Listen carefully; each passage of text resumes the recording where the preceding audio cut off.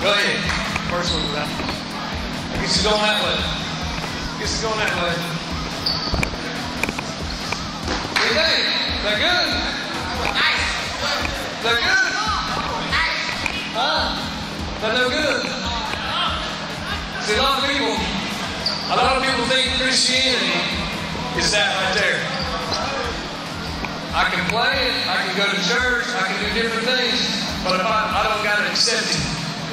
I don't got to accept that most important part. What's the most important part of that dome? It's the ball, correct?